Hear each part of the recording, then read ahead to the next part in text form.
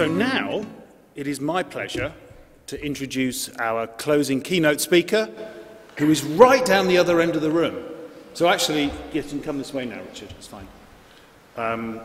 So I might have about 7.5 minutes to introduce him before he gets here. So Richard Charkin, I'm sure known to everybody here, a remarkable publishing career from OUP to Reed to Macmillan to Bloomsbury. I mean, quite extraordinary, and a real ambassador for our industry, and like his own publishing house, a true mensch. So, Richard Charkin.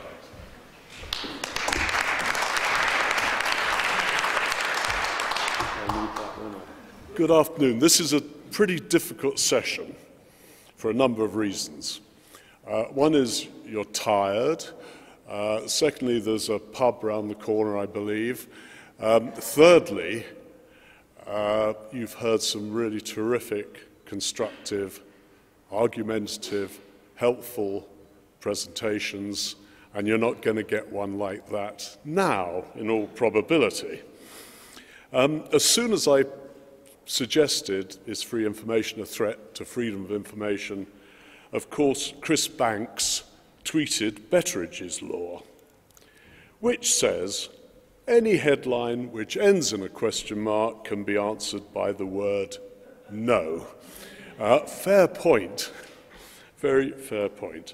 And so at that point I regretted the title.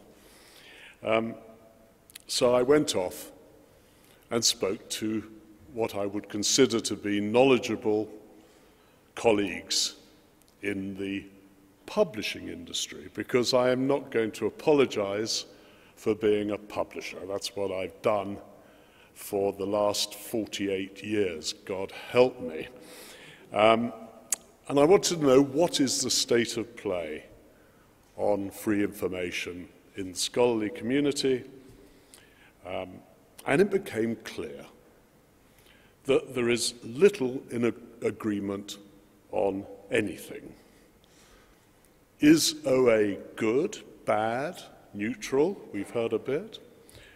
Should academic publishing be totally free to the reader? Should this happen slowly or quickly? Should it include all academic information or just primary research? Should it cover all disciplines or focus on, say, key medical specialties? Are all publishers evil? Are all publishers stupid?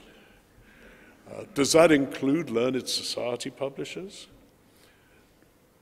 OA, do we want green, gold, purple?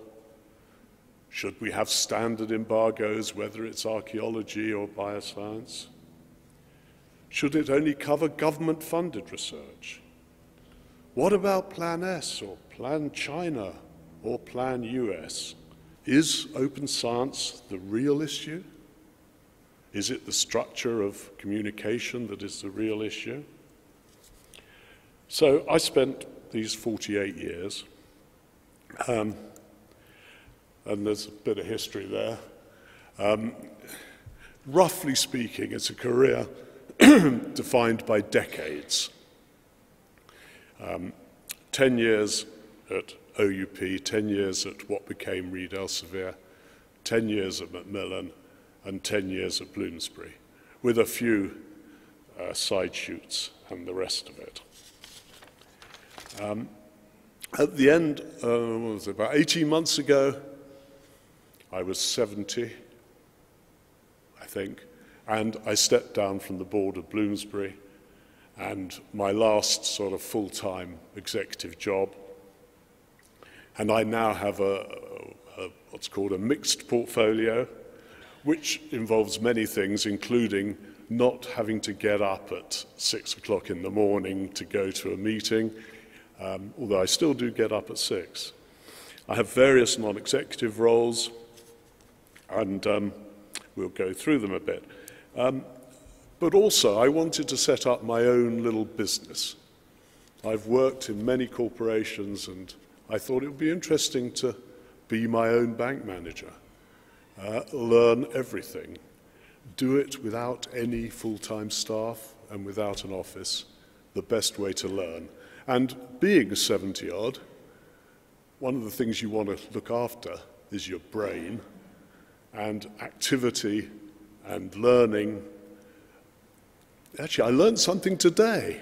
Did you know in France that people never shorten their first names?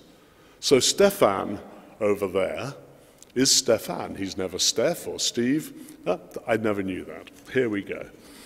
And if you look down that list, you'll see that I've worked in most forms of governance of publishing businesses. I've worked for 2 family-owned businesses, 2 who were owned by universities, 1 which was owned by a benevolent entrepreneur, 1 by a malevolent entrepreneur. You're entitled to guess which. 1 by a learned society, and 2 principally owned by pension funds via the stock exchange. I think that's about the only sort of forms of ownership you can have, so I've tried them all, and now my own ownership. In looking about this, you won't be able to read it, but that's from the Pergamon newsletter in 1974. And bottom right, it says, Mr. R. Charkin, now Senior Publishing Manager, Life Sciences. And this came about because they restructured.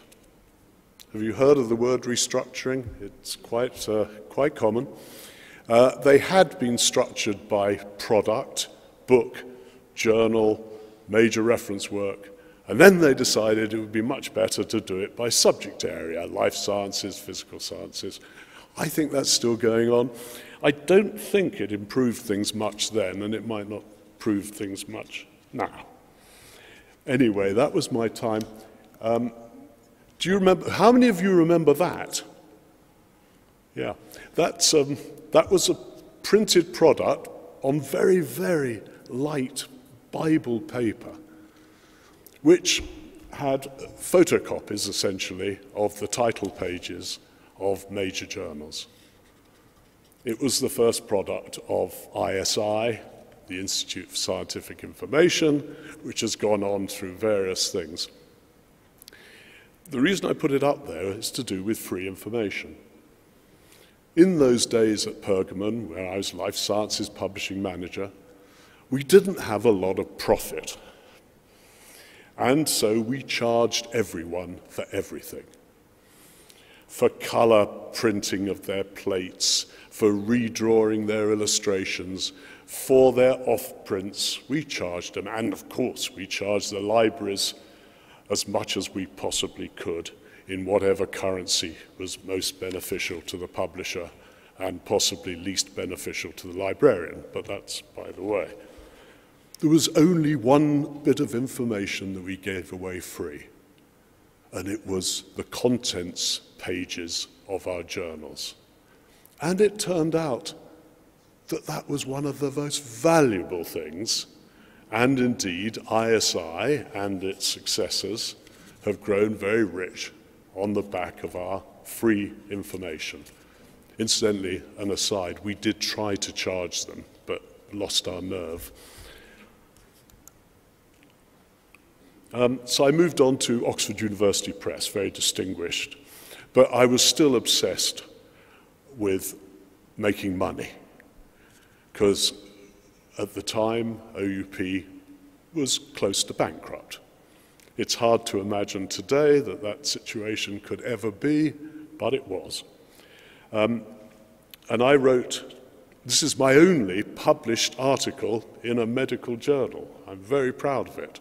The journal in question is called Lancet, currently owned by Elsevier, and they published my letter saying that medical books were underpriced in comparison with everything else in the healthcare sector. So what this says is a UK medical book now costs, on average, £20. And I went to research what else a doctor might spend £20 on. And I was given the following list. 2 bottles of whiskey, 1 shirt, a compact disc, do you remember them? A compact disc recording of Mahler's 9th Symphony, 35 days of antidepressants, half an ultrasound scan, 20 litres of antacid, 8 courses of antibacterials, 1/3 of a consultant session, half a day of a nursing sister, and 1 outpatient attendance.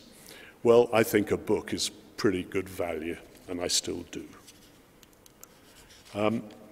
Time moves on, and with a colleague of mine called Vitek Trach, I became CEO of Current Science Group, whose flagship product was BioMedNet, and we still hadn't twigged about open access, because our business model was to sell scientific papers, and we didn't sell very many, because the subscription model was still functioning perfectly well.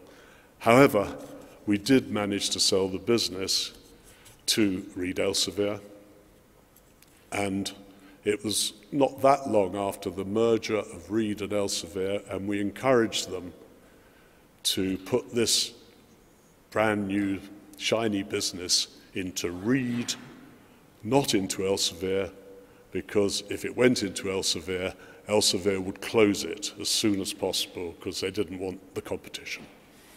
That's exactly what happened. And again, time moves on. And I joined Macmillan as CEO, and I think probably the most fun I've ever had was in working with Annette Thomas and a whole pile of other people to create something called Nature Publishing Group, which in turn spawned open access activities, and for a period anyway, and I hope still to this day, one of the most innovative STM publishers around. On the way, I did various other open access activities. There's Aaron Kuster, who launched qscience.com in Doha. I'm on the board of the Institute of Physics Publishing, who have open physics. I'm on the board of Liverpool University Press, who also publish open access. It's very much part of our life now. However, I have some doubts about the understanding of the real cost of publishing. Right.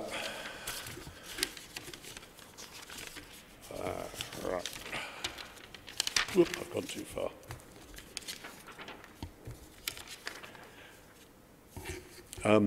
So here's a book. You could call it a monograph. It's a very short paperback book.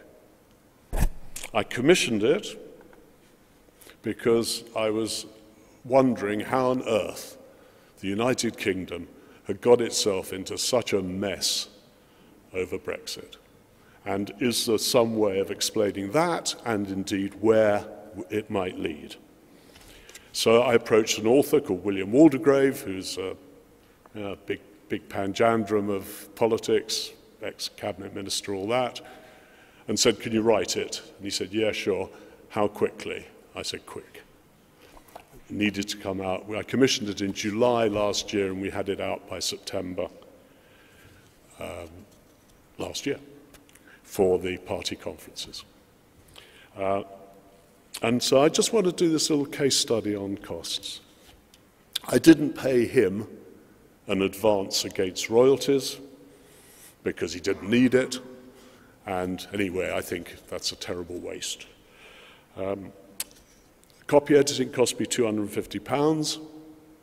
Incidentally, I know these numbers because I paid every one of the checks myself. So, you know. Typesetting and proofing was £500. The cover design was £250. Free copies, £250. And wait for it, the big one, publicity £3,000. By far the biggest cost. By far. And then there were hidden costs, which thank God I didn't have to pay. The launch party was paid for by Coutts Bank. He's the chairman there, so why not? I reckon that cost £2,000. My file for the book on my computer contains 949 emails which involved me one way or another. Now, I'm not cheap and I'm not expensive, but I calculate that I cost about £1 an email. So there's another £1,000. Now, if you work in an academic environment, or indeed in many publishing, you treat yourself as free. But when you're your own, you really are free, but you better cost it out a bit. What I haven't included in those numbers is the time I spent chasing independent booksellers to pay their bills, servicing the copyright libraries who claim they haven't had a copy when you have had a copy, or they haven't and they got two, whatever, hiring a studio for the audiobook, building a website and keeping it up to date, making sure the metadata was appropriate, issuing takedown notices against pirates, all that, not costed in. So I have sold approximately 3,500 copies, which is not bad in the current climate, but it's cost me, and so I should say, that netted me £7,000 after printing costs and all that. But then I had to pay the author 25%, which is what I do pay, and all those first costs. So I'm sort of break even.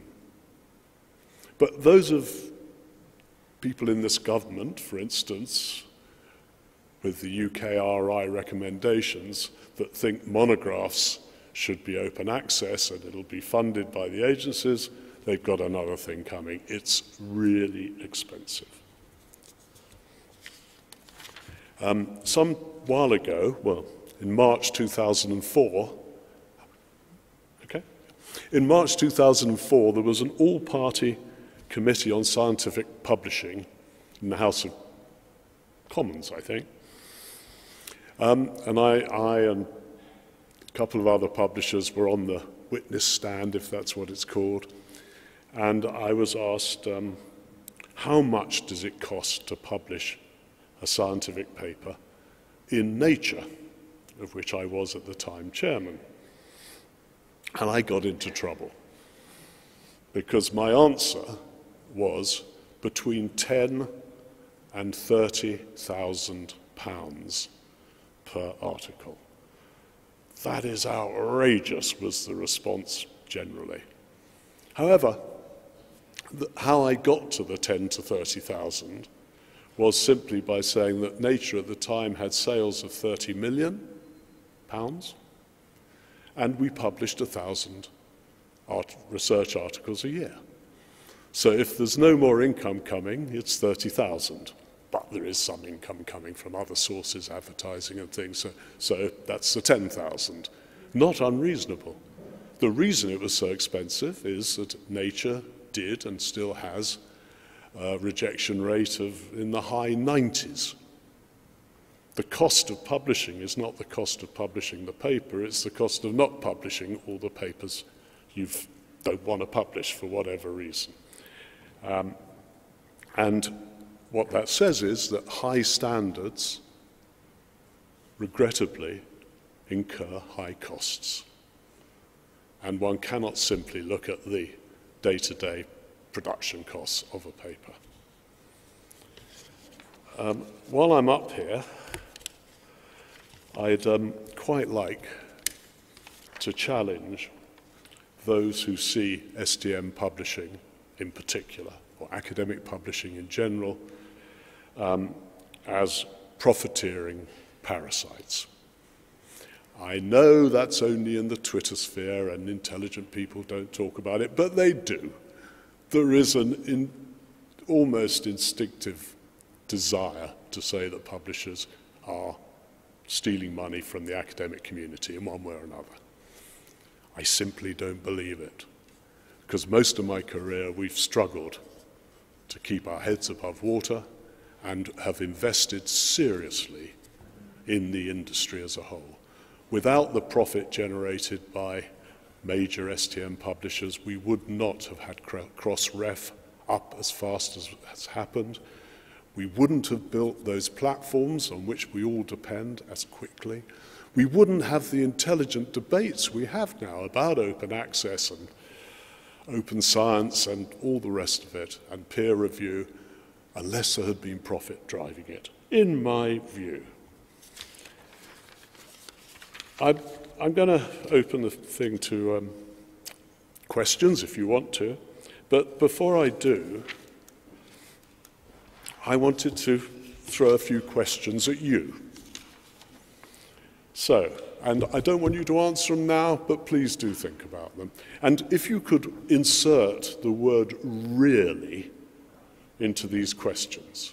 So, do you think publication costs and time to market will really be improved by open access? Do you think open access will enhance academic quality?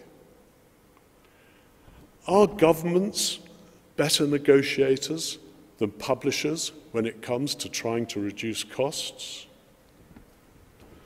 Do you think 1 million authors paying $1,000 for each paper is better and more cost-effective than 1,000 libraries spending $1 million each? Speaking as a former credit controller, I know what I would prefer. Do you have more confidence in the newspaper Metro than you do in the New York Times?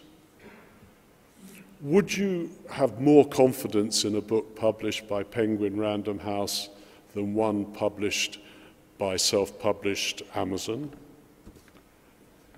And here's the real one. Do you really think that the dividends paid out by publishers to their owners, the owners may be learned societies, the owners may be pension funds, they may be families, that the dividends paid out warrant throwing out the whole system and introducing, as we've heard, levels of complexity that we've never had to experience before? Those are the questions I have for you, and you may think I'm being a bit sort of old-fashioned, and to some extent I am. It comes with the age. But I thought I'd share with you an example of how things have changed. In this 1974 Pergamon newsletter, which ran to 16 double-column pages, there was one section that caught my eye, and it's there if anyone wants to check. It was headed Miss Pergamon 1974-5. And it was a competition to find Miss Pergamon. The prize was a weekend in Paris for two. You may choose your partner. That's kind of them. You get a new wardrobe, and you get some spending money. In addition, a titled sash, cloak, and crown. There would be tasks if you were the winner. You would have to greet VIPs when the chairman, a certain Robert Maxwell, decreed. And you had to attend exhibitions on behalf of the company.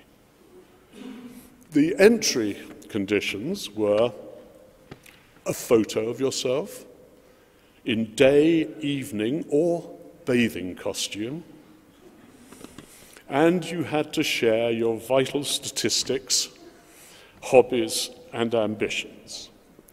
The judging panel would be all male. Thank God things have changed since then. I'd be very happy to take any questions, not about that, but anything else. Alicia.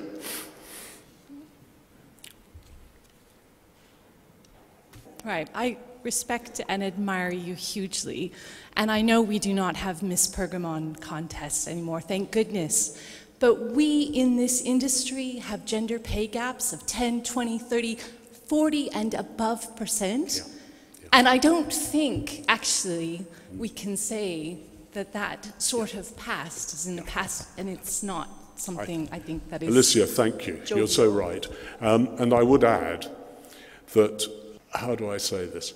I've been in general book publishing and in scholarly publishing. I don't have the stats, but I'm pretty sure the gender pay gap in general book publishing is lower than it is in scholarly publishing. And I think you make a very, very good point. On the other hand, for goodness sake, we have moved on. About the money that you are celebrating, rightly so. I don't think there is anything wrong with the profit margin. But if it's being done off of the inequitable returns for labor from members of our community, from people in the scientific community, I think it behooves us as a community to be a little bit more open to those challenges and respectful of the fact that there are people bringing disruption and challenge to us, and perhaps a little bit more humility in celebrating and engaging with those sorts of challenges. Can I just, I think that's triggered a really good thought. Our industry, if I had to, our industry, the scientific publishing industry, has not done itself any favours whatsoever. And I mean, both in a positive and a negative way. In a negative way, they haven't dealt with their internal stuff as well as they should. In a positive way, they haven't told the world quite what the achievements have been, and they have been enormous. Look, there's one thing I say. When we first put Nature Publishing Group online with sales and all the rest of it, it turns out that the cost of reading an article in Nature fell tenfold to the users. And we still say in business, which was nice. But it was a tenfold saving. Now, maybe it should be 100-fold saving, who knows? But what we did was economically sound and right and proper and help communication. We should do more. And I'm not suggesting we don't. But thank you for raising it. Any other? Have I stunned you all? Normally Anthony Watkinson asks a question, but he's not here. Thank you, Richard. One of the aspects of your career that I don't think you mentioned is your experience in China. I think you were chair of Bloomsbury China, right, amongst other things.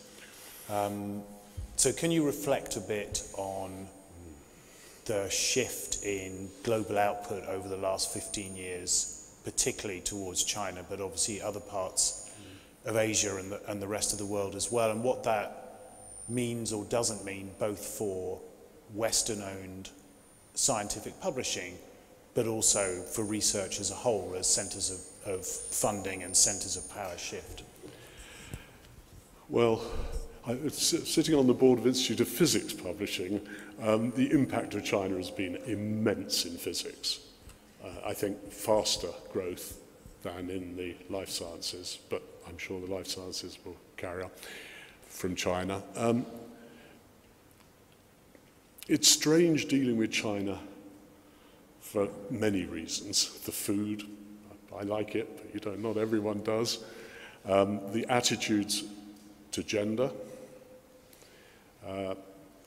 the language, and of course the political system, which is very different from ours. But my admiration for their commitment to growth and their commitment to science in particular is huge. How it's going to affect our industry, who knows? I don't know. What I would say is that they now carry a big stick. So many of our business, so much of our business is dependent on continuing relationships with China and effectively with the Chinese government one way or another. And I mean, I think it is not as stable a relationship as we have traditionally with universities and such like. So that's an issue. I think there's another issue, which is to do with language. Throughout my career, if I ever prayed or said thank you to some other being, a God or something, I say, thank God I speak English. And if we look back in history in the publishing industry, the European publishers adopted English and were able to become Springer and Elsevier and Bertelsmann and whatever. And in France, Hachette, and in Italy, Rizzoli, and so on. China's finding that very difficult. And I actually do think it's a linguistic issue to do with the character of the language and the rest of it. And so, in terms of peer review, we have now another level of judgment. And how do we help them do it? How do we know we're helping them and not distorting what's coming out? I think this whole translation or non-native speaker English is a real issue, and more so in China than almost anywhere else, because in India, you know, a lot of people do speak English almost as a first language. So I think language is a big issue. Money clearly is an issue.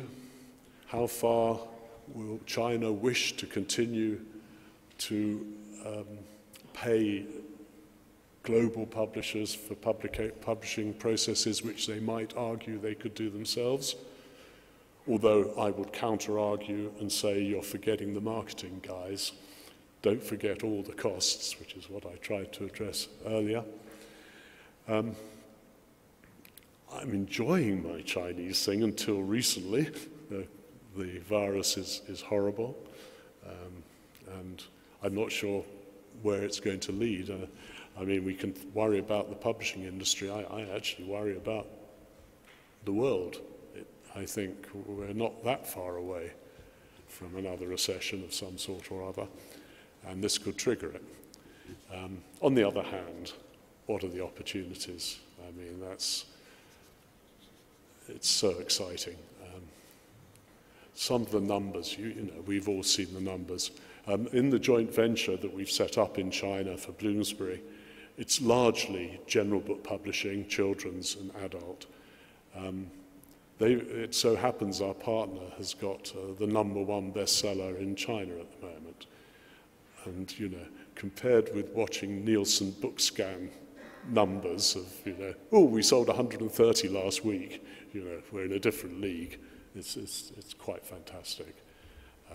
And they don't mind paying for the books either, which is quite a good thing.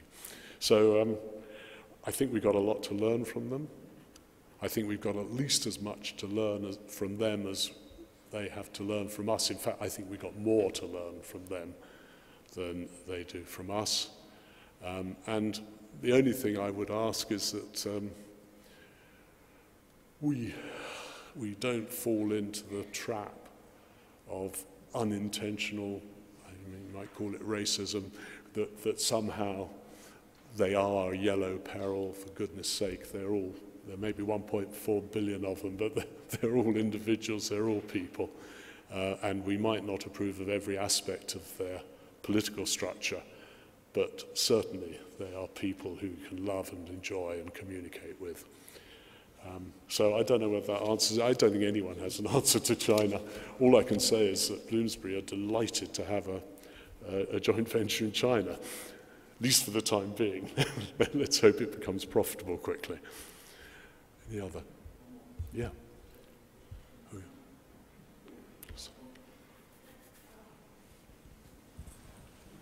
Thank you. It's a bit loud. Pippa Smart, the editor of Learned Publishing. Richard, you made the point that we have evolved, things have changed. But I'm reminded when you said that of way back in 2011, a Bernstein report of Elsevier, and this is, I think, worth a quote, said there's something unhealthy about an industry that has managed to alienate its customers to the point that they increasingly focus time and attention on how to upturn the industry structure. And I wonder, with your perspective over your career, whether you don't feel that it is time, evolution will not work. We actually need something bigger, more structural to change. Otherwise, we are in danger of completely alienating our customer base. Well, I have to say I agree 100% with the quotation. We have managed, and it is really, really unhealthy. So the question is, does one need a revolution? In other words, well, what would a revolution entail? The big STM publishers destroyed? Would that would be a revolution? That's a sort of Russian Revolution approach. Or do they adapt? Well, they're trying to adapt. They're trying to evolve. Are they capable of it? Well, when we set up BioMedNet, the assumption was that none of the big guys are capable of innovating, which is why we did it and then sold to them, because that's the way you do it. And it's I think it's very encouraging. When I see all the newsletters coming over into my emails and things, the number of startups, it's fantastic creativity. Now, some of those will become the equivalents of Amazon and distort the market hugely. Some won't. Some of the big guys will survive. Some will have to merge. They'll carry on buying each other if they can. I don't know. It's a little bit like natural selection. I don't think you can predict what is the right way ahead. But I accept your thesis that it needs to change. But I think maybe the change has to be an understanding of the one thing I didn't mention, but I think the biggest threat to all of this is a threat to copyright.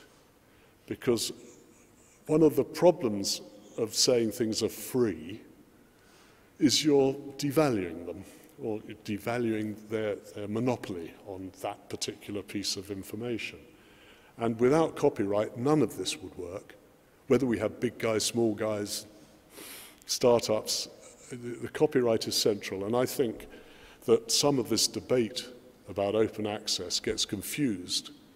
That free, what's it mean? Free use, free money, or liberal, or what? All these things. And I personally think the fight should be about protecting the rights of the authors to decide what they want to do with their copyrighted material, be they the authors or the funders of the authors or whoever created it should have that right. And there's a risk in what we're doing that we lose copyright, because there are many people in this world, largely large tech companies, who would quite like to see the back of copyright, except, of course, where it applies to their own patents. May we. So I don't know whether that answers, but it could well be that we need that revolution, or the likes of, well, you know who, will adapt.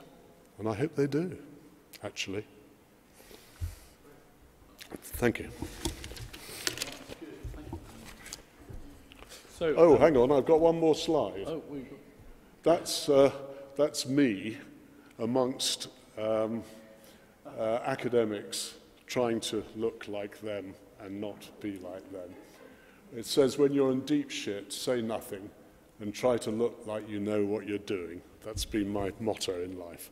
There you go. Right, okay. Thank you, Richard, very much.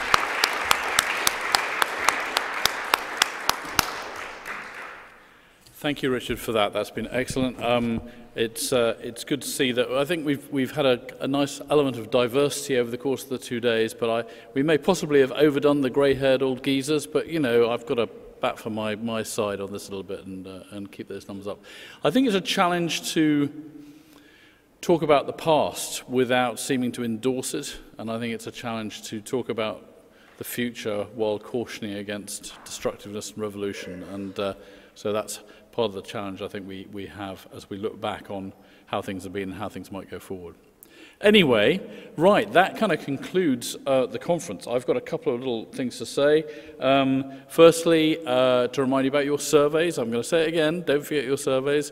You won't be able to get out of the building without handing one in to one of the staff with a red badge or at the exit, so please do that. Also, please return your badges. We reuse the badges, so that's a sustainable thing to do. It's not quite over because after this you have two excellent options to you. One is Scholarly Social in the pub, and if I'm looking for Bernie, where's Bernie? Bernie's there. If you ask Bernie where it is, she'll tell you. Or there is an Alps event, which is less free in one sense, but more free in another. So there's a whole rift there somewhere about whether you pay a fee to go to an Alps event or you pay the barman for the Scholarly Social event. But anyway, I wouldn't get into that this year.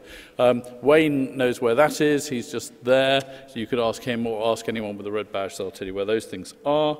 I want to thank you all for being here yet again. I look forward very much to seeing you next year. There might even be a slide. So it's going to be on one of those two pairs of dates next year. We haven't quite decided yet, but put all of those in your diaries, please, and make sure that you come back next year. Thank you all very much.